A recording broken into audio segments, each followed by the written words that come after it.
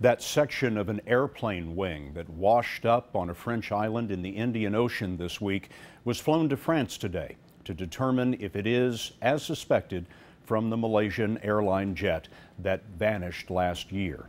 Jonathan Vigliotti is on Reunion Island. Covered in barnacles, the wing fragment, called a flaperon, was wrapped and sealed, bound for France in the hope it may finally unlock the mystery of the missing airliner.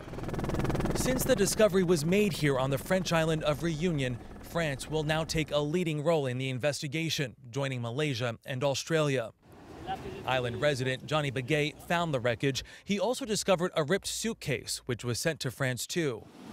Reunion is famous for its black volcanic beaches, and today a volcano sent lava and smoke spewing in the air, slowing the search for other debris.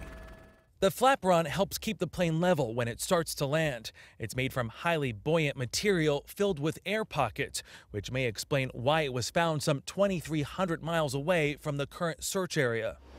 Australian teams are still combing through a vast swath of ocean where they believe the plane crashed. Transport Minister Warren Truss. Not having the opportunity for closure is certainly an enormous burden for the families, and we respect very much the difficult situations they're going through. Victims' families have endured over a year of agonizing waiting, false leads, and frustration.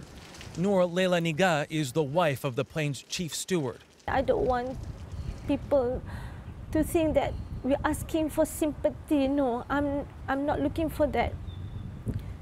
And if they said they understand our feelings, but actually they don't. French aviation experts will begin examining the flaperon next Wednesday. Scott, they'll be looking for clues from metal stress about what causes flap to break off and for traces of chemicals or explosives. Jonathan Vigliotti on Reunion Island for us this evening. John, thank you.